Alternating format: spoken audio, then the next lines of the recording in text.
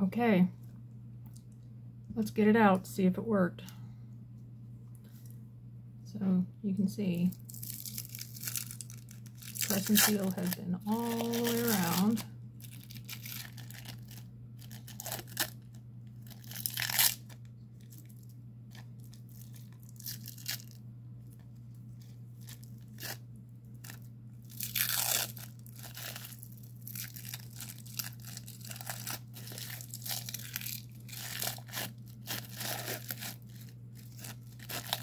So far, so good. Look at that. Minimal under seepage. That is brilliant. Look at that.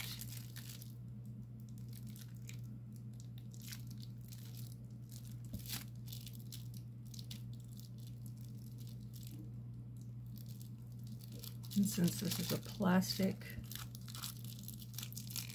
container,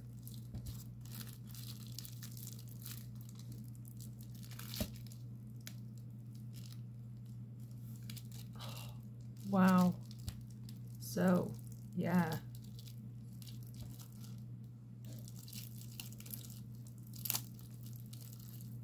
And it just comes right out. Look at that. Look at that.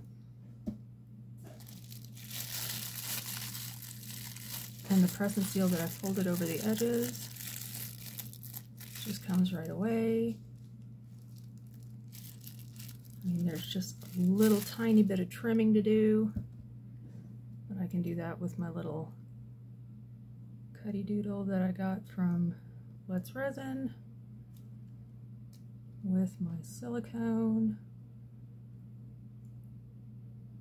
It's just a cuticle nipper, cuticle trimmer, essentially.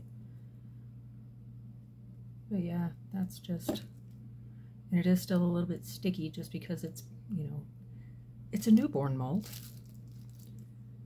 And we all know that silicone can be sticky. So yeah, hypothesis worked. Look at that.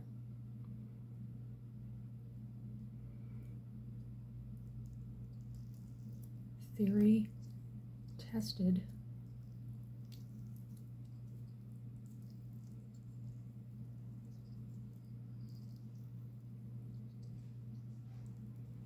And it worked beautifully.